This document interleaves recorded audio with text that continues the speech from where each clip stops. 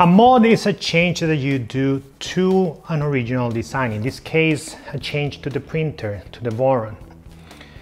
Being these printers open source, there is a huge amount of different mods because there is a lot of intelligent people out there doing interesting things to apply to your 3D printers. Many of them can be found at a specific website. It's called voronmods.org. And you can go in there, check everything that they have. You can filter by different Voron model and see what fits and what not, and if there is something interesting for you.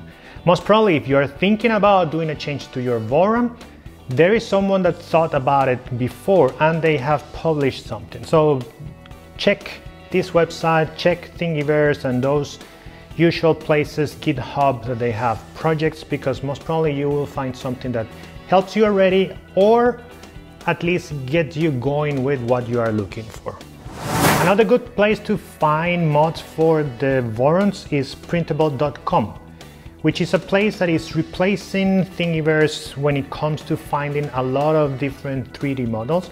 And I would recommend you to go and visit them because the site is amazing, things are going fast, the search engine is good, and it's getting more and more popular, so you're gonna find a lot of things in there. Today I want to talk about some of those mods that I did to my printer. Some of them I will call indispensable to have a good performance and a worry-free printing day. Some of them are just kind of good looking or interesting just because of the way that they are built. But I want to drive you through the list of mods that I have, show them in function, and maybe even give you a tip where to find the source of them so you can install them yourself. If you're finding interesting any of the content that I'm doing, please don't forget to subscribe and give us a like. That's what keeps us doing this kind of contents together with our sponsors that we're gonna give 30 seconds now. If you're building open source projects, you need a good source for printed circuit boards. PCB is that partner that can help you bring your ideas to reality, especially in projects like building a Voron. PCB is right now hosting an innovation contest. Go to their website, sign up, and enjoy this opportunity to create something cool and earn some prizes in the process.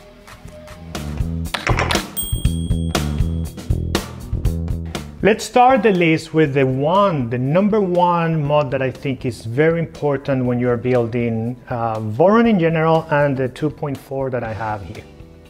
If you look at the original design, there are a lot of cables going from the print head all the way to the main board and the electronics. Being all these cables there and very, very long, if something bad happens, if a cable goes wrong, or if you are troubleshooting something, having these long cables doesn't help much. Therefore, some people have created what they are calling the Umbilical PCB, or also another different doing kind of the same thing that is called the Canbus. With the Umbilical PCB, you have two new PCBs, one connected to the print head, one connected to the electronics, and then you have the cables in between, the same amount of cables that you had in the original design. But now these cables are plug and play. You can connect them, you can unplug them, and then you can, if you need to do troubleshooting, if you need to do something, it's much easier just to disconnect the cables, test, look, and do whatever you have to do. The Canbus option goes one step beyond, and it takes more electronics, it takes a processor in the place of the PCB in order to condense all that amount of cables into just 4 cables. At this moment you're replacing, I think, something like 19 cables and just using 4. The electronics take care of deciding when to send what signal where, and that's kind of it. Both mods have kind of the same intention, that is to make your life easier when it comes to the print head and all the cables around that. If you have to disassemble or troubleshoot something, it's gonna be much easier if you have any of these two solutions. And therefore I'm calling this one a must-have when you're building a 3D printer. If you read or heard about 3D printing, you must have heard the fact that the first layer is one of the most important things when you are printing a model. Printers like the Voron uses different techniques to make sure that that first layer and that everything that you're going to print on top of that is leveled correctly, and you're going to have a nice looking 3D printed part.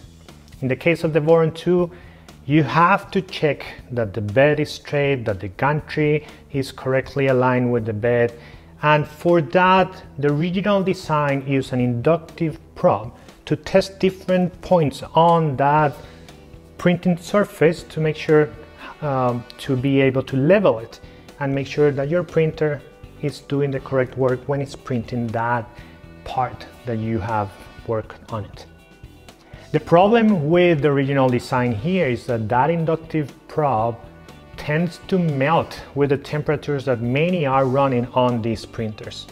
If you are just printing TPU or something like PLA that doesn't require very high temperatures, most probably you're not going to have any issue.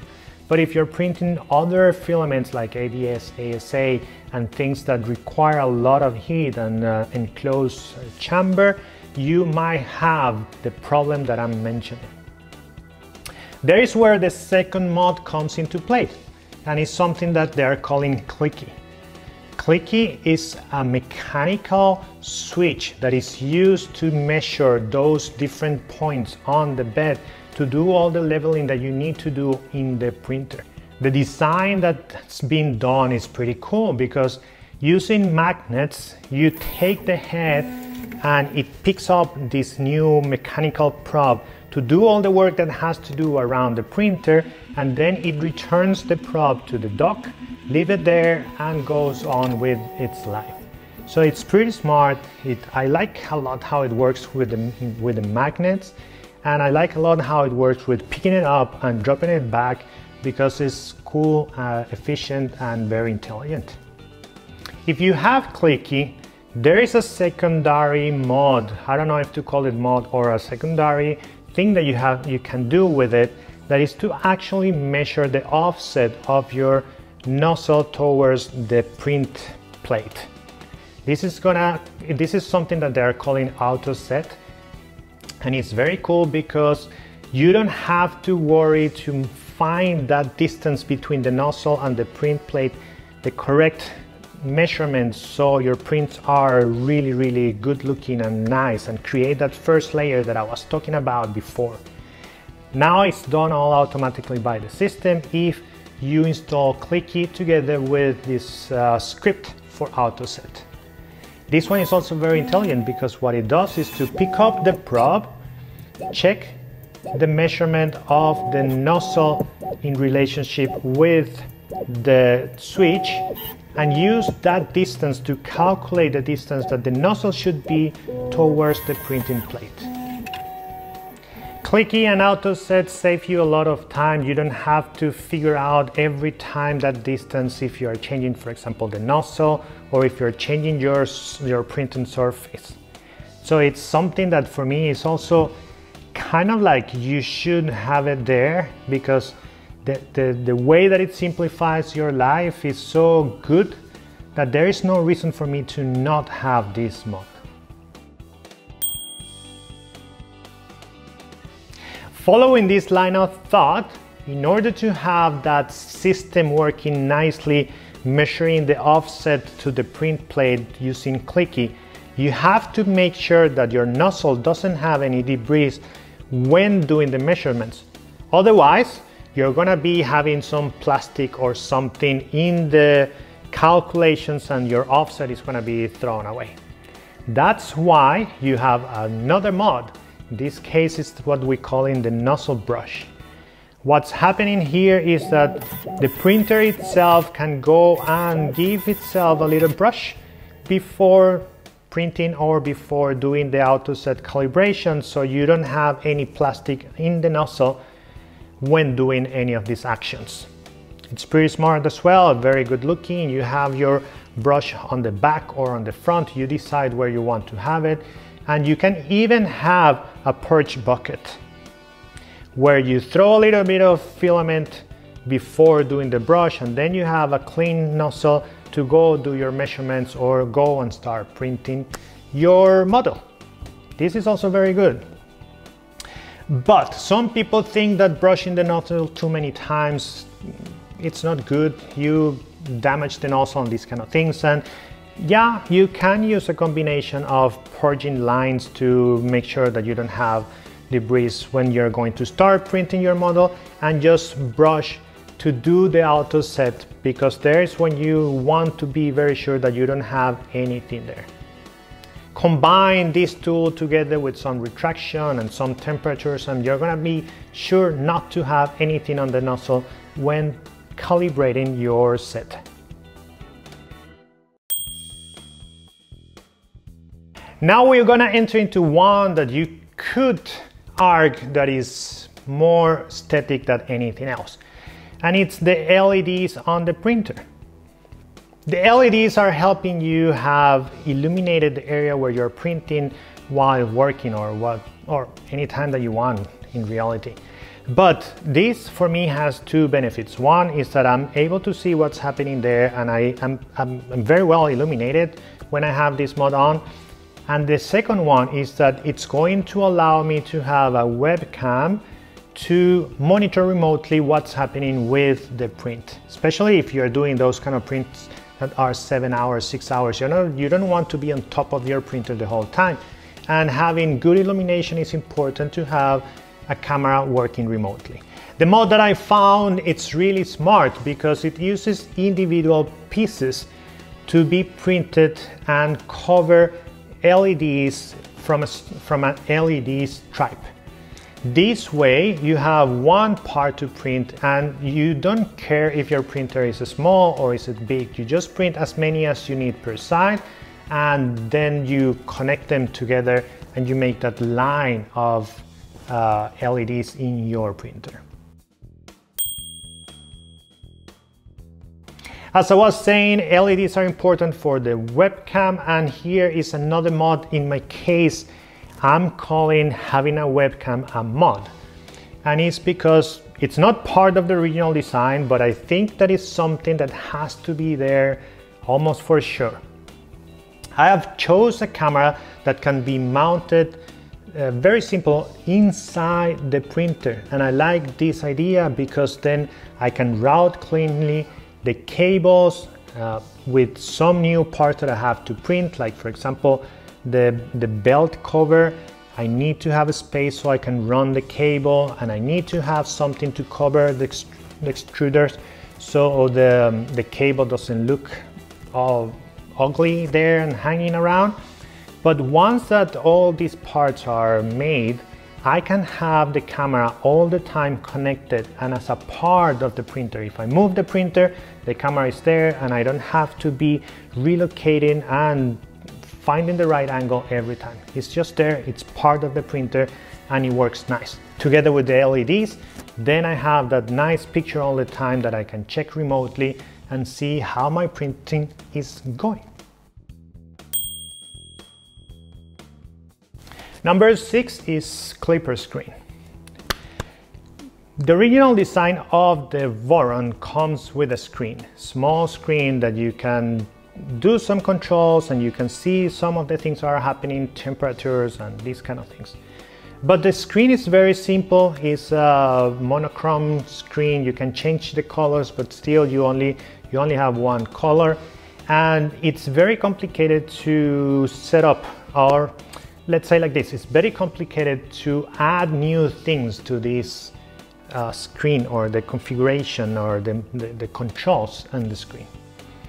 There is a mod which is Klipperscreen, which using a touch screen you can have everything that you see in Klipper, all your macros, all the information. You can upgrade the system and do whatever you normally do through Klipper web interface. You can do it now here on the printer itself. I think it looks very cool because now you have this small 5-inch screen, touch screen there attached to the printer, and you can do everything, monitor, click, and just control your printer from there. It's nothing that I will call super essential and you have to have this kind of touch screens. But I do think that it looks pretty cool, and it helps. The last mod that I'm going to be talking about is the extruder. I print a lot of TPU because of the drone business. And TPU is a flexible filament, which is a little bit difficult to handle when you are putting pressure. It tends to bend. Therefore, I wanted to have the best extruder that I could, so I could have the best quality on my designs, on my printed parts. And when you are looking for the best extruder, the word Bondtech comes to any conversation. Bondtech released recently a new extruder, small one, called the LGX Lite, which fits perfectly here with the Stealth Burner. Some people are still calling the Stealth Burner mod. I don't think so, because it's already released and officially released, so it's just about to, if you want to have it, you have it. It's not a mod at this point, in my opinion. But the extruder it is, because it's not what is in the manual when you are building the Voron. So I decided to have this one because I want to have the best quality. It fits perfectly. You just need to find the right parts to print. And now I'm having what I believe is the best setup on my printer for my business. This video got a little bit long because there are so many cool mods that I wanted to show you and talk about. I'm hoping that you found something interesting here and that you might be interested in doing any of these ones. I have in the description links to everything that I did, and of course you can feel free to ask anything on the comments or tell me about your experience with any mod that you think I'm missing and that I should be installing as well. Thank you for watching, and see you soon.